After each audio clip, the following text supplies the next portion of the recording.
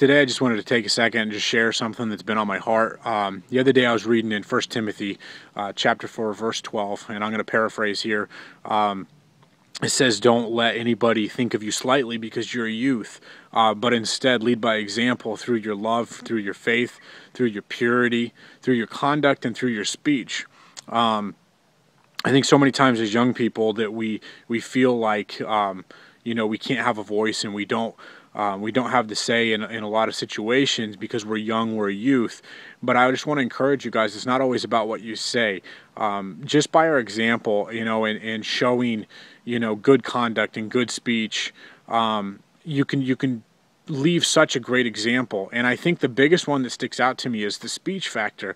A lot of times, people respect how you conduct yourself in your speech. Just recently, a bunch of guys, we were together doing something, moving something, and we were around somebody, and we had mentioned something about church, and the guy goes, "Are you guys believers?" And we said, "Well, yeah, we go to a church here in Newtown." And he goes, "I thought so. I had a feeling you guys were." He goes, "Because your guys' speech was so clean." He goes, "I didn't hear any foul language. I didn't hear any swearing or any cursing." And that stood out to him. And it turns out that the guy's a believer himself. I just want to encourage you guys, a lot of times I think you feel like, you're not being an effective witness, and you're not, being used the way that you feel like God can use you. But, when it's all said and done, your example that you leave behind in your conduct and in your speech, how you treat people, it goes so much further. So I just want to encourage you guys today, just make sure that you're leading that example that people see. People see that every day.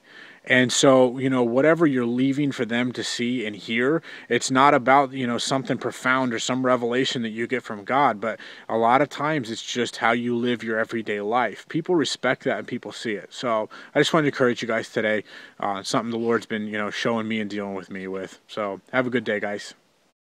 Hey everybody, hope you guys enjoyed the video today. Please comment below, let us know your thoughts. Also subscribe to our YouTube channel, The Underground Church Network. That's right, and you can find us on Facebook at facebook.com/UCN.young.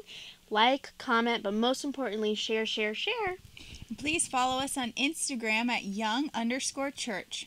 And lastly, if you'd like to get involved in what we're doing or have topic ideas, you can email us at ucn.young@gmail.com. Thanks, guys. Thanks.